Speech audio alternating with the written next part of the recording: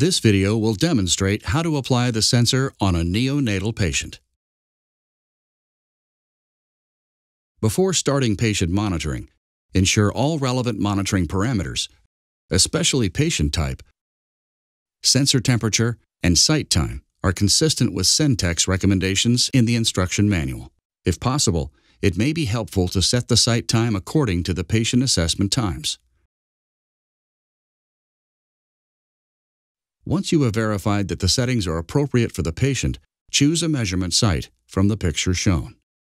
When choosing an application site, avoid any areas with impaired perfusion, edema, or skin breakdown. Also avoid sites where external pressure could be applied on the sensor. From the patient's position, diaper, swaddle, or other medical equipment.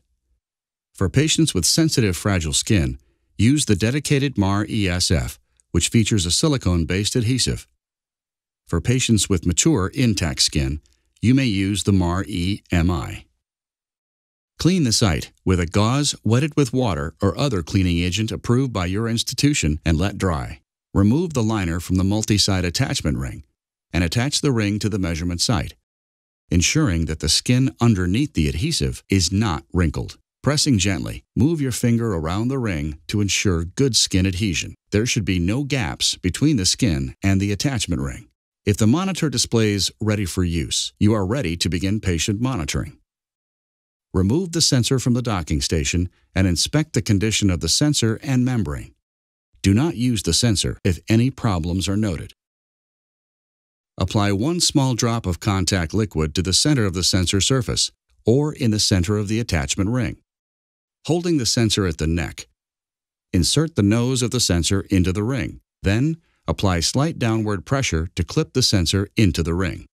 Rotate the sensor to distribute the contact liquid. A good airtight seal between the sensor and the skin is essential for transcutaneous monitoring.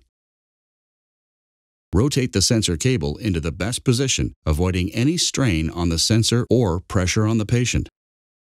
Once the monitor detects that the sensor is on the patient, the device will initiate monitoring. The transcutaneous readings typically stabilize within 2 to 10 minutes.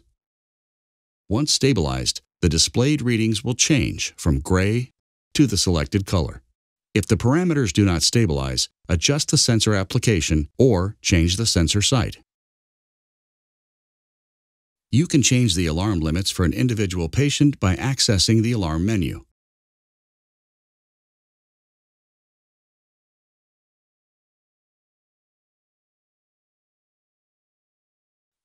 Alarm limits are displayed next to the parameter value.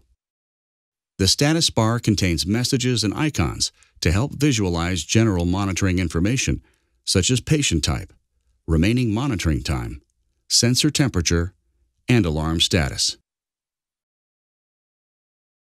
Once site time elapses, remove the sensor and inspect the skin. Gently clean the sensor using a gauze soaked with 70% isopropanol. First, gently wipe the membrane surface. Then, clean the sides and outer rim and inspect the condition of the sensor membrane. Allow the sensor to dry before inserting it into the docking station. Once the docking station door is closed, the monitor will automatically begin calibration. The attachment ring can be left in place for up to 24 hours, allowing you to switch between application sites without removing and reattaching the adhesive. When leaving the ring in place, make sure to position the baby without pressure on the ring. Remove any gel residues from the skin inside the ring. Once the ring has been in place for 24 hours or otherwise needs to be replaced, remove the ring and inspect the skin. Sentec recommends keeping the area free from adhesive for 8 to 12 hours after removal.